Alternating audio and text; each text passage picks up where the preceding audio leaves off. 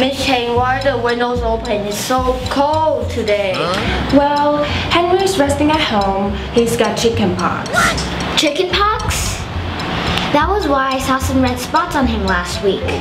He has to stay home for a while. I still don't understand. What does it have to do with our windows being open? Chickenpox is very contagious. We have to air out our classroom. Also, use this to clean our tables and chairs regularly. Oh no! If Henry has it, that means we might get it from him. Calm down, kids. You guys all had that shot when you were little. That means even if you get it, it won't be that serious. Miss, does washing hands for 20 seconds help? Yes, and please rest at home.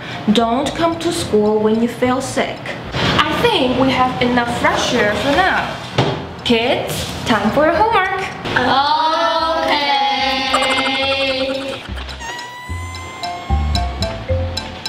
You know what? Let's keep the windows open. It's safer this way. But it's freezing cold outside. Well... Look, Miss Chang has red spots on her arm. And she wants to air out the classroom.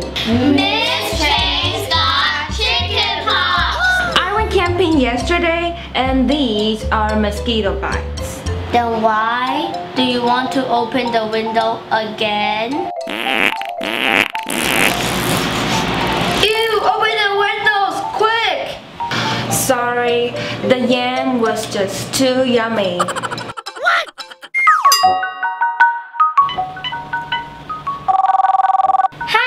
This is Chelsea. Hi.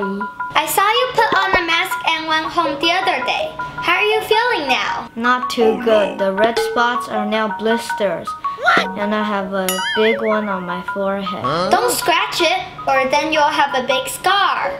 I know, it's just so itchy and staying at home is so boring.